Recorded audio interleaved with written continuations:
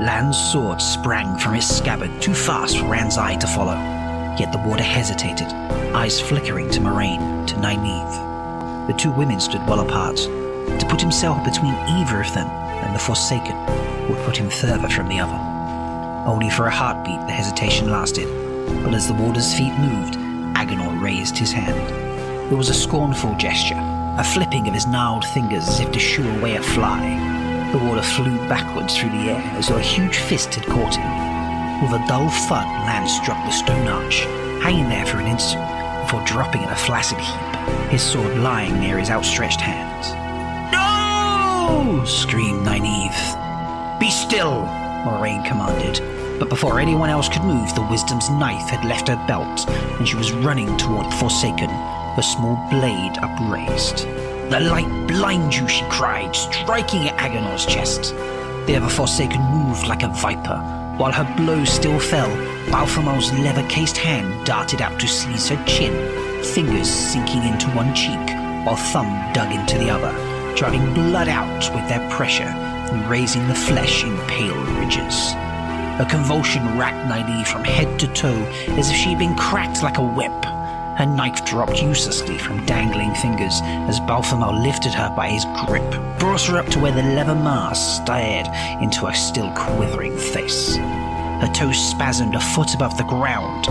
Flowers rained from her hair. I had almost forgotten the pleasures of the flesh. Agenor's tongue crossed his withered lips, sounding like stone on rough leather. But Balthamel remembers much. The laughter of the mask seemed to grow wilder, and the wail that left Nynaeve burned Rand's ears like despair ripped from her living heart.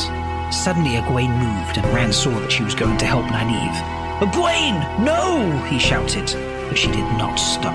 His hand had gone to his sword at Nynaeve's cry, but now he abandoned it and threw himself at Egwene. He thudded into her before she took a third step, carrying them both to the ground. Egwene landed under him with a gasp, immediately thrashing to get free.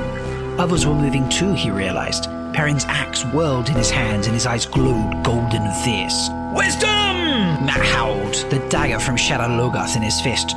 "No!" Rand called. "You can't fight the Forsaken!" But they ran past him as if they had not heard, their eyes on Nynaeve and the two Forsaken. Agenor glanced at them, unconcernedly, and smiled. Rand felt the air stir above him like the crack of a giant's whip. Mat and Perrin, not even halfway to the Forsaken, stopped as if they had run into a wall, bounced back to sprawl on the ground. "Good," Agenor said. "A fitting place for you. If you learn to abase yourself properly and worship us, I might let you live." Hastily Rand scrabbled to his feet. Perhaps he could not fight the Forsaken. No ordinary human could, but he would not let them believe for a minute that he was groveling before them. He tried to help Egwene up, but she slapped his hands away and stood by herself, angrily brushing off her dress. Mat and Perrin had also stubbornly pushed themselves unsteadily erect. "You will learn," Agenor said, "if you want to live. Now that I have found what I need," his eyes went to the stone archway, "I may take this time to teach you." "That shall not be!" The green man strode out of the trees with a voice like lightning striking an ancient oak. "You do not belong here!" Agenor spared him a brief, contemptuous glance. "Begone! Your time is ended, all your kind but you long since dust. Live what life is left to you and be glad you are beneath our notice." "This is my place," the green man said, "and you shall hurt no living thing here." Baphomet tossed Nynaeve aside like a rag. Like a crumpled rag she fell, eyes staring, limp as if all her bones had melted. One leather-clad hand lifted, and the green man roared as smoke rose from the vines that wove him. The wind in the trees echoed his pain. Agenor turned back to Rand and the others as if the green man had been dealt with. But one long stride and massive leafy arms wrapped themselves around Baphomet, raising him high, crushing him against a chest of thick creepers. Black leather masks laughing into hazelnut eyes with anger.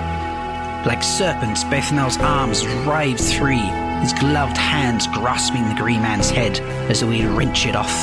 Flame shot up where those hands touched, vines withering, leaves falling. The Green Man bellowed as thick, dark smoke poured out between the vines of his body. On and on he roared, as if all of him were coming out of his mouth with the smoke that billowed between his lips. Suddenly Baphomet jerked in the Green Man's grasp. The Forsaken's hands tried to push him away instead of clutching him. One gloved hand flung wide, and a tiny creeper burst through the black leather. A fungus, such as rings trees in dark shadows of the forest, ringed his arm, sprang from nowhere to full grown, swelling to cover the length of it. Baphomet thrashed, and a shoot of stinkweed ripped open his carapace. Lichens dug in their roots and split tiny cracks across the leather of his face. Nettles broke the eyes of his mask. Death's head mushrooms tore open the mouth. The Green Man threw the Forsaken down. Baphomet twisted and jerked as all the things that grew in dark places, all the things with spores, all the things that, like the dank, swelled and grew, tore cloth and leather and flesh. Was it flesh, seen in that brief moment of verdant rage? To tattered shreds and covered him until only a mound remained, indistinguishable from many in the shaded depths of the green forest, and the mound moved no more than they. With a groan like a limb breaking under too great a weight, the Green Man crashed to the ground. Half his head was charred black. Tendrils of smoke still rose from him like grey creepers.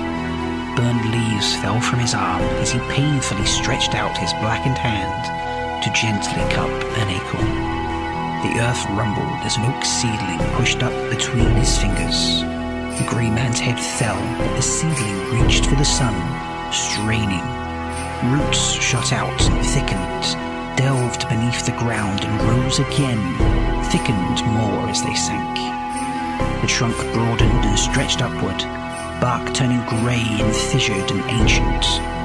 Limbs spread and grew heavy, as big as arms, as big as men, and lifted to caress the sky, thick with green leaves, dense with acorns. The massive web of roots turned the earth like ploughs as it spread. The already huge trunk shivered, grew wider, round as a house. Stillness came. An oak that could have stood 500 years covered the spot where the Green Man had been, marking the tomb of a legend.